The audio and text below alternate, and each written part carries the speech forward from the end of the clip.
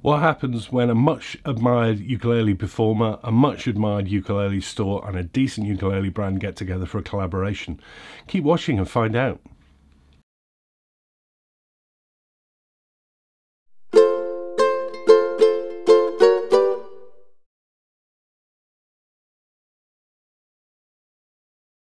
Yeah, welcome back. It's got a ukulele review day as ever. Summary video review to accompany the written review linked below, where you'll get more detail, pictures, the scores, that kind of thing. A lot more down there.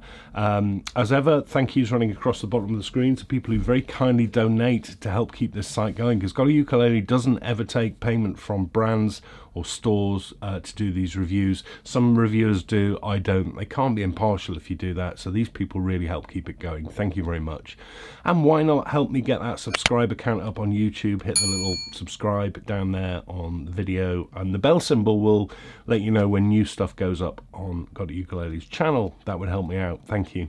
Anyway, moving on. This is a collaboration ukulele. Difficult one for me to review because Phil Doleman, for it is he, somebody is a friend, and I've known him for many years, and I like his taste in ukuleles, I like his taste in music, and he's helped specify this one. This is his signature model. World of Ukes is a store that have loaned me this one. I really like that store as well, and I've looked at Millar before as well, a few months ago, and it was a wonderful instrument. So everything's sort of coming together to go, this is a bit of a no-brainer, Barry's going to like this, and I do like it, but let's get into it. I'll try and be as objective as I can about this one. This is the Phil Doleman signature soprano from Millar, or more accurately the PD-210MN Phil Doleman signature soprano. Now, this is right up my street.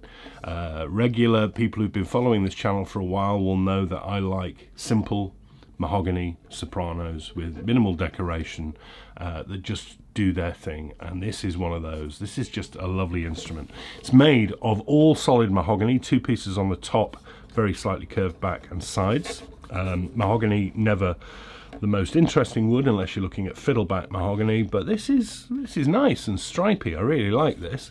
It's finished in an open pore satin, but not massively open pore, to be fair. Reminds me very much of the Kaweya Japanese sopranos, which are superb instruments and a lot more money than this one. In the finish, in fact, not just in the finish, in lots of the departments too. It's a very, very nicely finished instrument, very, very smooth.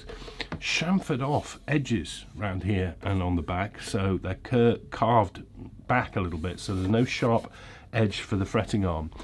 That's a high-end appointment, really nice. The bridge couldn't be much smaller, wonderful. Little rosewood slot style bridge fitted with a a straight-topped bone saddle. No real estate being taken up on the top, on the vibrating top. Really simple, just what you want. Inside really tidy, notched kerfing, tapered braces, no mess at all.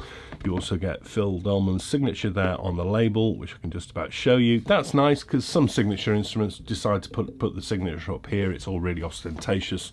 This is much more subtle, not in your face. That's the kind of guy Phil is, I guess.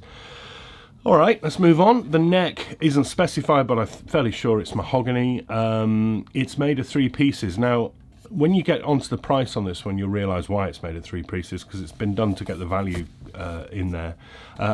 There's no reason why a jointed neck is a problem for a ukulele. I only mention it where the joints are obvious, and I have to say the joint here is pretty obvious, and I'd rather it wasn't so obvious.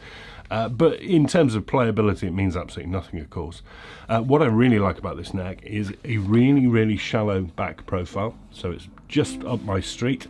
And 35mm, 28 G2A, wider than most of the Chinese sopranos. Not the widest soprano I've played, but comfortable for me. Fitted on top with a rosewood fingerboard, which is in really good condition, as you can see. You can see it's oily. It's nice and well conditioned. Bit of end shaping down there, even in colour. This is rolled on the edges. That's another high-end appointment. No sharp ends at all, sides at all. They basically carve off the edges of the fingerboard. That's lovely. 16 frets, 12 to the body, no sharp edges at all. They're dressed impeccably well.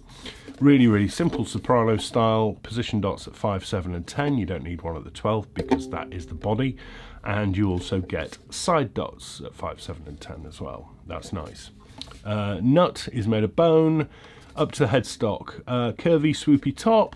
The Millar logo there is a kind of a sticker, but unlike the stickers on those Martin instruments that people reported were coming off with the use of a clip-on tuner, this is under the satin, so I don't think there's a problem. I think it looks quite classy, actually.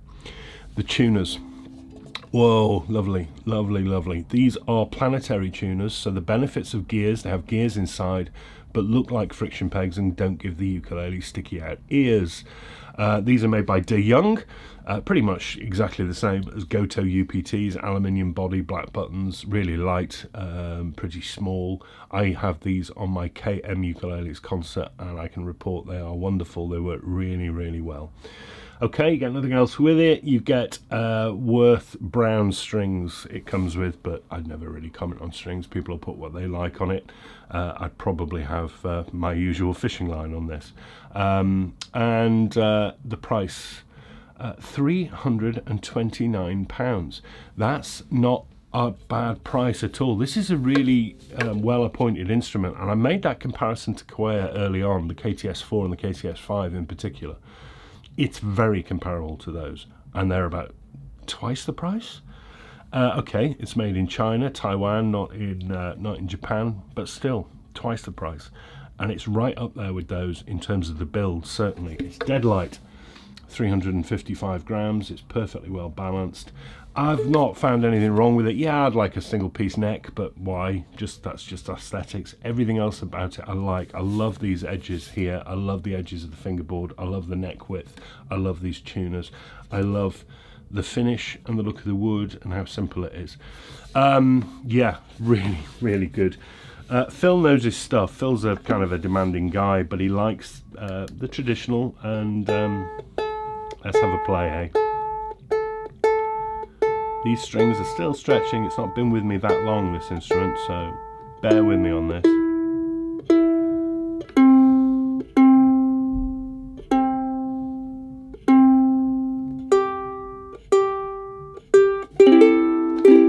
Volume. Hey! Whoa! I often say with sopranos, really important to have punch. It's only a little body. Oh, whoa, whoa, whoa! It's like a rocket. Yeah. Sustain, really pretty good too, you know.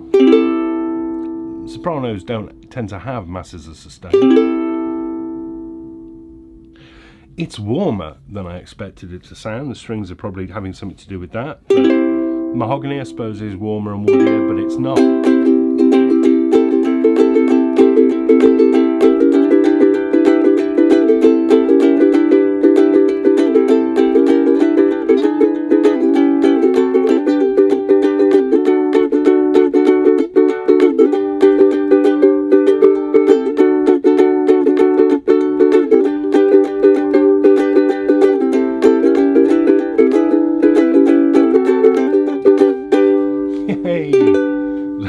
That's how a soprano should sound.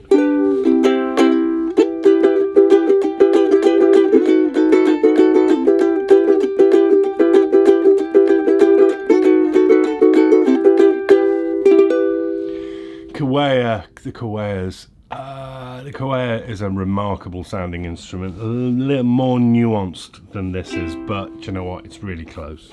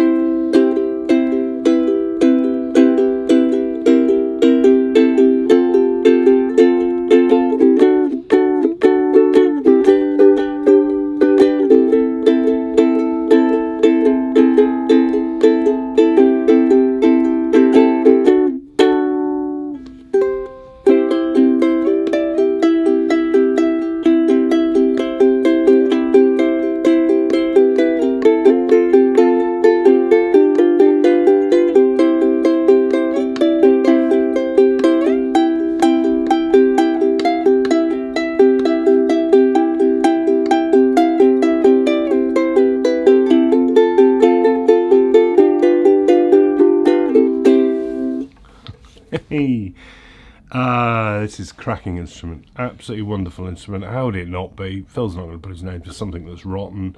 Well, the Ukes aren't going to put their name to something that's rotten, and Millar have impressed me already. They've impressed me again. If I have a list of things I like about Sopranos, a tick box list, they're all ticked. They're all ticked. I love the look of the body, I love the wood choice, I love the small bridge, I love the finishing, I love the rosewood fingerboard, I love the rolled edges, no sharp fret ends, I love the tuners, I love the look, I love the sound.